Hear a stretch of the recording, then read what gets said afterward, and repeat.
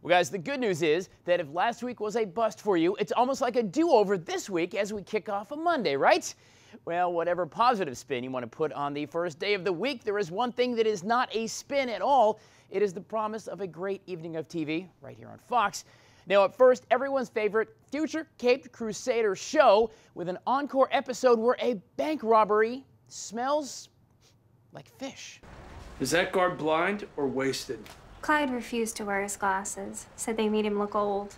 Missing a man standing 20 feet in front of you with 6 shots makes you look old. The red-headed man seemed nice. Nice? Well, he wasn't stealing our money, just the bank's. Then he gave a lot of it back to people in the street, like Robin Hood. Why aren't you out there, detective? This brazen audacity cannot be tolerated. Brazen audacity indeed. You know, that phrase simply isn't used enough. And yes, in case you were wondering, good manners are extremely important when you're pulling off a bank heist. Well, that is on Gotham. And as we collectively play the Kevin Bacon story on a brand new episode of The Following, we get insight into the time-honored crime-fighting trick of answering a question with a question. Why would I help you?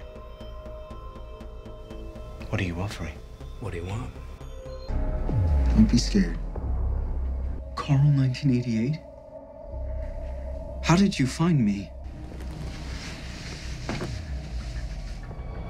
Don't you know there's no such thing as anonymity online? Bacon is a revelation. Few folks know the joy of smoked human flesh.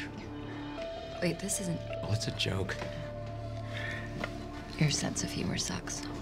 You know, the ex-mother-in-law always seemed to take offense when I asked her what was in the poison she would whip up and put on the table for us. Well, either way you stack it, it is a night of crime fighting with bank robberies and nice guys who pull them on Gotham and the other white meat on a brand new episode of The Following, all starting at 8 right here on Fox.